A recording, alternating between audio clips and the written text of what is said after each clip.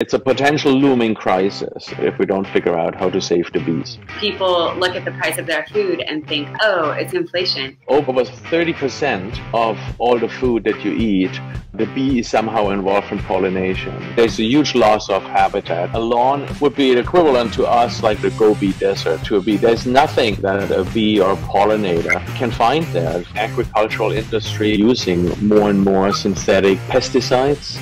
We would have a loss of 40% of our poultry.